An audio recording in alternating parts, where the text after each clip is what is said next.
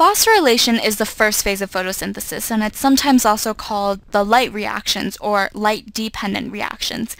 These processes occur in photosystems 1 and 2, which are complexes found in the thylakoid membrane, as we talked about in the structure of a chloroplast. So interestingly, as you can see through this graph, photosystem 2 comes before photosystem 1, and that's just because scientists can't really count. Just kidding. It's actually because they were named in the order that they were discovered. So photosystem 1 was discovered first, but photosystem 2 comes first in the reaction. A little confusing, but I'm sure you'll get it over time. So quickly before we delve into the details of phosphorylation, let's look at a brief summary of the inputs and outputs. So the inputs include water, NADP+, and ADP, whereas the outputs include oxygen, NADPH, and ATP. So each photosystem contains chlorophyll A, these two right here, and accessory pigments, chlorophyll B and carotenoids. So these are all the accessory pigments. And as we said, the main two products of phosphorylation are ATP and NADPH, and if you remember how ATP was produced in cellular respiration, it's pretty much the same process in photosynthesis. So briefly, to review, electrons will flow down an electron transport chain, and the energy that's generated from this flow can be used to pump protons into the stroma. And this will create the proton gradient that we're familiar with. But rather than creating it within the intermembrane space of the mitochondria, it creates it between the stroma and the thylakoid space. So the potential energy of the proton gradient can then be utilized for creating ATP as the protons flow through ATP synthase. So this should all sound vaguely familiar, if not pretty familiar. The unfamiliar part is how we get to the electron transport chain, and it begins with the light and the pigments. So light energy is absorbed by the accessory pigments and passed on from pigment to pigment until it reaches chlorophyll A. And what happens when it reaches chlorophyll A, the energy in the light gives the electrons in chlorophyll A enough energy to escape chlorophyll A altogether. So this is this escaped electron. And the molecule that accepts this escaped electron is called the primary acceptor. And then from the primary acceptor, these electrons can then flow down the electron transport chain.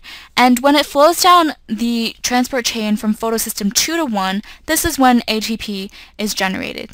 But remember, there's another electron transport chain, so this happens twice. So light is absorbed by the accessory pigments, passed from pigment to pigment, flows into chlorophyll A, excites chlorophyll A's electron, is accepted by the primary acceptor, and flows down electron transport chain. But the electron transport chain from photosystem 1 does not produce ATP like photosystem 2. It produces NADPH, our second product. And what happens is it gives the enzyme NADP+ reductase the energy to take NADP+ and protons to create NADPH. So where do these protons come from, and what happens after these electrons escape from chlorophyll A? They need to be replaced, right? And that's when water comes in. As we said, water is an input to phosphorylation. And what happens, water is broken down into three components: 2 protons, 2 electrons, and half an oxygen molecule, as you can see shown right here. And each of these three components is used from the water molecule, and this water molecule is broken down by what we call photolysis. So it's photo, or light, is breaking apart the water molecule. So we can just like represent this through a lightning bolt, and the light is breaking the bonds in the water molecule. These three components are used like this in phosphorylation. So the electrons from the water flow from the water to chlorophyll A to replace the electrons that are escaping chlorophyll A, because if they weren't replaced, chlorophyll A would be really unstable. So this only happens in photosystem 2 because the electrons in photosystem 1 are replaced by the electron transport chain that flows from photosystem 2 to photosystem 1.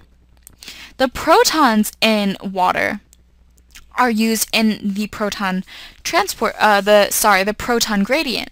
And after the protons flow back through ATP synthase, they can then again be used to create NADPH, so protons have a double use.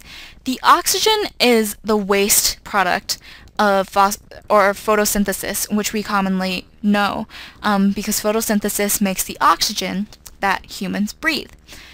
So, to briefly summarize, phosphorylation is the first phase of photosynthesis.